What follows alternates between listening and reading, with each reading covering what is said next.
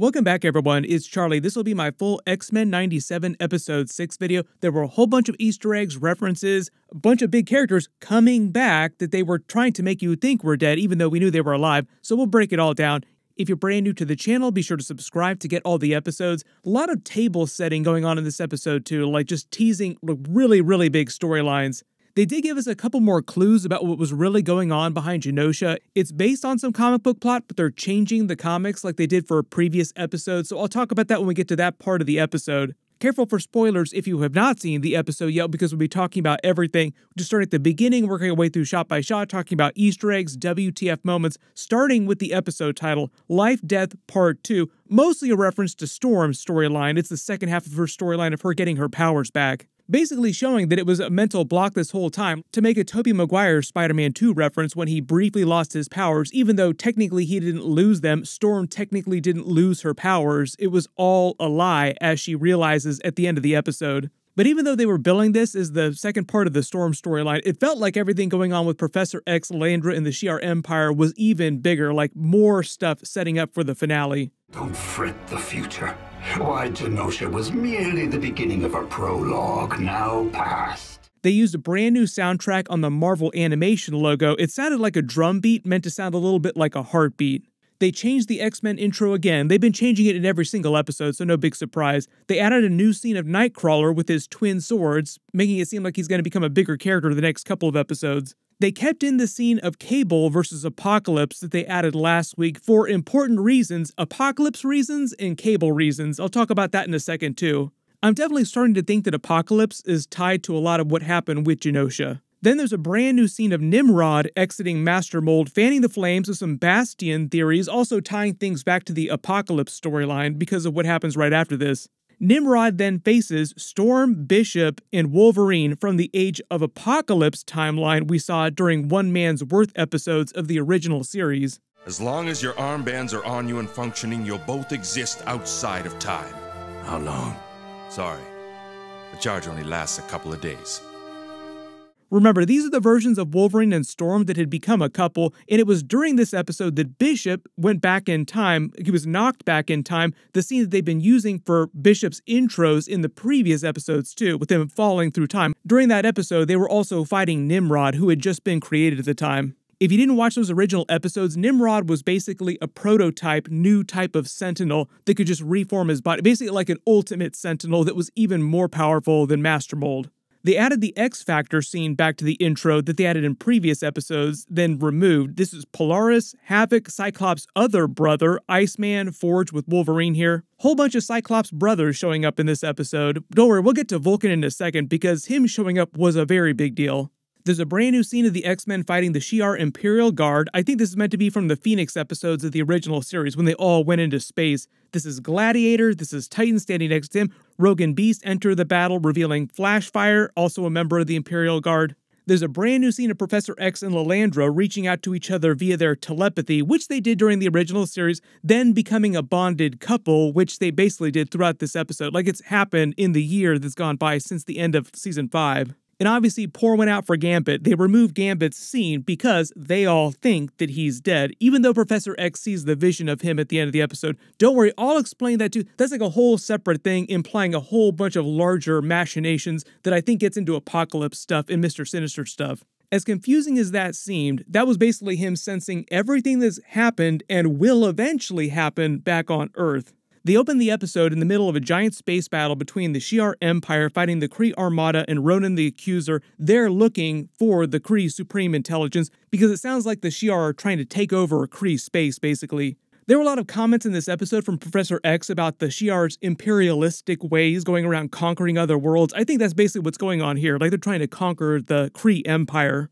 They gave Deathbird a really badass intro scene. She infiltrates Ronan's ship by literally flying through the bulkhead like it's tissue paper, showing you how powerful she is, venting a whole bunch of Kree into space. R.I.P. red shirts.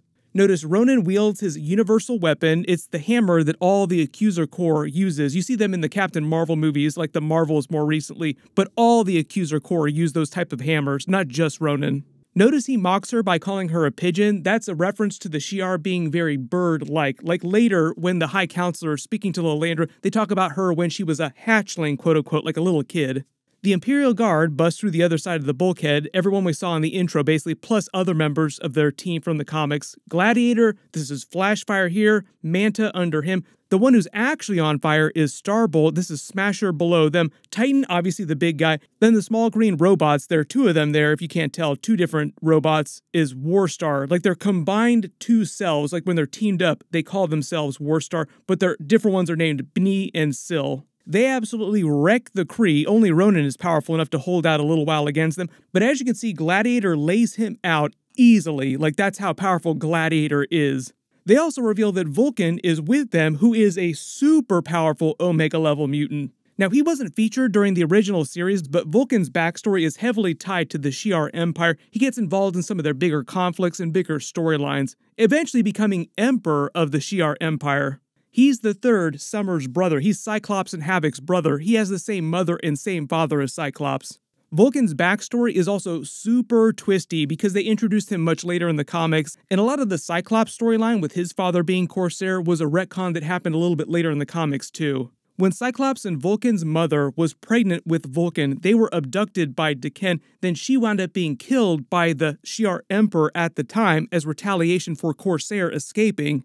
Vulcan's fetus was removed from her dead body, put into an incubator, and they accelerated his aging to adulthood. He winds up in a Shi'ar prison, then eventually winds up falling in with Deathbird, who convinces him to get revenge on the Shi'ar Empire by helping her take it over. So it sounds like at some point they had a version of that backstory, like something a little bit different, but a version of that backstory in the animated universe here, and he's just thrown in with her, like he's helping her. Like I said, he's an Omega level mutant. He gets powered up in the comics even more later, but at this point, I think he's still meant to be Omega level. He can psionically manipulate, control, absorb vast amounts of energy. In addition to traditional energy like the electromagnetic spectrum, he can also control exotic energy like Cyclops' optical blasts that come from the other dimension, and he can control magical energy as well too.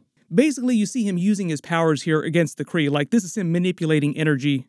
Then Lilandra sends out like a galaxy-wide Shi'ar Zoom call to tell everybody that she's getting married to Professor X, who finally comes back, confirming that he's still alive. And he's walking too, but that's because of the exoskeleton. Like, we healed him, but we didn't heal him that well, like he still can't walk. Professor Charles Xavier. It does seem that they have all that advanced technology, but they can't permanently make him walk again. Like, I feel like there's a way around that.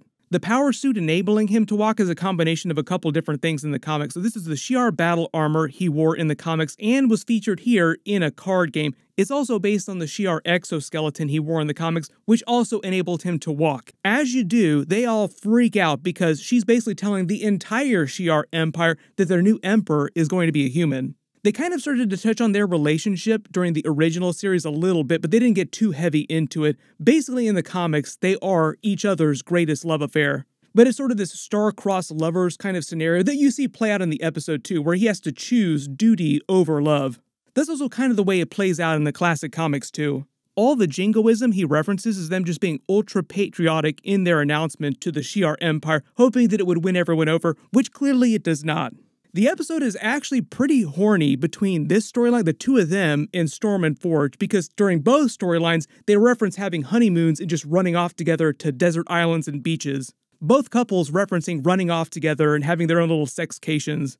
They explain it's been about a year since the end of Season 5, so he's been in the Shi'ar Empire for the past year as their love affair has grown. It sounds like he's continued to try and get her to agree to come back to Earth or let him go back to Earth, which it sounds like has been a real sticking point with the Shi'ar High Council. Even though it seems like she wants him to stay in the Shi'ar Empire because she loves him, I also think that she wants the support, like he's very powerful and can also help her rule the Shi'ar Empire in a really good way. They mentioned the events of the M'Kraan Crystal, D'Ken trying to take over the Empire, that's all from the Phoenix arc during the original series.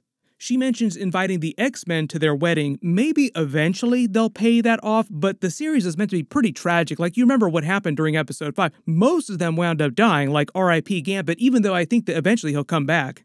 Short term, though, very few storylines in this series actually have happy endings. Like, Storm kind of gets her version of a happy ending. She gets her powers back at the end of the episode, but it might be a long time before Professor X actually gets to get it on with Lilandra, like they actually get together for real. If ever, because it's kind of the way it goes down in the comics too. They also use a lot of Lilandra and Professor X's back and forth to show you that she's just as quick, just as wise as he is. To make as many mutant puns as possible, they're meant to be a true pairing of equal minds because they're both telepaths, but they're also both extremely wise. In the background, you see the bird with the fire tail, meant to be a bit of a callback to the Phoenix arc from the original episodes, as they use that to transition to the Storm storyline with her trying to get her powers back and then dealing with the adversary. They make it seem like Storm has accepted that the adversary is a figment of her imagination, even though I think that she understands that it is a physical entity that they do need to stop, like something that actually physically attacked them using these psychic energies. But they're using the adversary as if she kind of believes that it's meant to be a dark mirror of herself because it's speaking with her voice, like the person voicing the adversary is the same actress that voices Storm. In the comics, it is meant to be this ancient mystical entity that just feeds on other people and attacks Forge over time, like it's faced Forge many times in the past. She tries to treat Forge. They refer to his bite as a demonic bite because the adversary is demonic in nature. They also refer to it as a demon later in the episode too. It shows her all kinds of nightmares, being buried alive in a coffin because claustrophobia is one of her greatest fears. They also reference it at the end of the episode when she has to crawl down the mine shaft, like, I know how you hate tight spaces. Then Forge comes to, trying to help her by banishing the adversary using ancient magic called desert magic that comes from a book he said that his mother practiced. Speaking of magic books, feels like something that Doctor Strange would be interested in. He's also canon to X-Men the Animated Series. He and Clea had a cameo scene. They could always come back in future episodes too. They go back to the Professor X and Lilandra storyline, making a joke about him being her pet. Makes you remember the Invincible episodes when Omni-Man was talking about Debbie being his pet, basically. I do love your mother, but she's more like a pet to me. Your man speaks as if I am your pet. Not an entirely displeasing thought. But this is kind of how the Shi'ar view humans, like, oh, you're pets, you're beneath us. This person talking to Lilandra, trying to talk her out of the marriage to Professor X, is Araki. He was also featured during the original series too. He's just the advisor to whoever is the current Empress or Emperor. He's basically trying to sell her on the idea of tradition and stability, like, please don't rock the boat, and marrying a human from a totally different galaxy is really rocking the boat. Deathbird shows up to mess with them and make another play for the throne, like she has this grand plan, basically wanted to take it from her sister again. She's still pissed off about what happened during the original Phoenix arc because her sister had thrown in with D'Ken, trying to claim the throne with him. She invokes this Shi'ar traditional ceremony, basically telling Professor X that if he wants to marry into the royal family, he has to erase all knowledge of Earth from his mind, including all his memories of the X-Men, everything that he's ever done. Gladiator tries to help him. It seems like he actually likes Professor X a little bit when they're talking about the Shi'ar gods, Shara and Kithri. This is also a bit of a sly wink back at the Phoenix Force too, because the Phoenix Force is essentially the sister of these two Shi'ar gods. He basically uses the gods' backstory as a metaphor for his marriage to Lilandra, like once enemies, then got married to bring harmony to the universe. So Gladiator is basically trying to help Professor X by telling him to use their own mythology against Deathbird and the other dissenters, even though Professor X calls an audible and basically winds up holding a session of his school for gifted youngsters. When Gladiator makes fun of him, saying that his idealism is a lot like insanity, he says it reminds him of an old friend on Earth. That's Magneto, because he also thought that Professor X was kind of insane for being so idealistic. Then covering the rest of the Shi'ar storyline, like I'll cover this and then I'll talk about the Storm storyline after this. They clock that Deathbird is just making a play for the throne, and that's what this test is all about. Like, there's no way Professor X is going to get rid of all of his memories of Earth. So in order to go forward with the marriage, you'd have to abdicate the throne, leaving it free for Deathbird to take, and she doesn't want that to happen. It turns into a bigger brawl in the High Council room. Love the way the Gladiator also laid out Deathbird, clocking her in the face. Thus also to show you how powerful he is, because Deathbird is already super powerful. For whatever reason, Professor X remembers that he is probably one of the most powerful telepaths in the universe, takes everyone to school in the astral plane, another reference back to his school at the X-Mansion. His whole speech about the Shi'ar's imperialistic ways in the past harming other cultures is meant to be a parallel to what Forge was saying when he was talking about the colonists killing Native Americans, taking their land before the Civil War. Basically, the Shi'ar had been doing the same thing all across the universe. He starts to win them over, selling them on his idealism like he had started to win over Magneto on his ideas of coexistence, mentions Children of the Atom, which is a big X-Men storyline, and an X-Men game too, which is a little bit different. The original Children of the Atom storyline is basically about young versions of Cyclops, Jean Grey, the original X-Men all coming together. Just as he gets the most bonkers WTF vision of everyone dying around him, and then Gambit, who transforms into a skeleton himself, shooting him with the green beam energy of the Wild Sentinel from episode 5. I think the yellow light illuminating Gambit's head is one, meant to look cool, but also a reference to Cable's eye because of Cable's involvement in what's happening here. So it's basically him sensing what just happened on Genosha across the universe, everyone dying and the Wild Sentinel, and the dead Shi'ar were meant to be part of the larger vision of who and what was behind the attack on Genosha and what it would lead to, like this dark future that Mr. Sinister references at the end of the episode. Basically realizing that things are so nuts back on Earth, he has to go back. Like, I cannot abandon all mutants. I have to go back and help everyone. So basically it's him sacrificing his relationship to go back and help everyone, which is kind of the way it went down in the comics. During the rest of the Storm storyline, she and Forge go to the caves, saying the US Army used to store weapons here during the Civil War. Wolverine would have fought in the Civil War. They imply their own self-loathing at the moment is what drew the adversary to them. Remember, it is an actual entity from the comics. She references Madeline Pryor because Storm wasn't around for the big reveal of the real Jean Grey, so she doesn't know anything about any of that.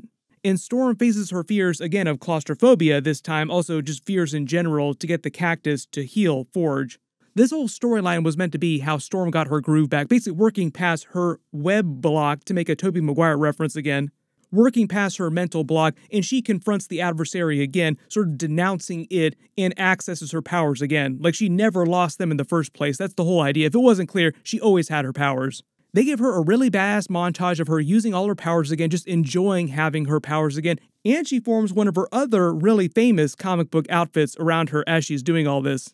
Everybody let me know in the comments, though, what is your favorite Storm suit that she's worn in the comics? I think part of the idea, though, is that everybody is meant to get suit upgrades by the end of the season, but some of them have already gotten their upgrades. She heals Forge, he makes a reference to a honeymoon-like getaway to a private island like Professor X was doing with Lilandra. Like I said, very horny episode in general. Just as she learns about the massacre on Genosha on TV, RIP to all those mutants and Gambit. Really sly, too, on the news broadcast, they mentioned Professor X as they transitioned back to Professor X's storyline while he was holding class in the astral plane.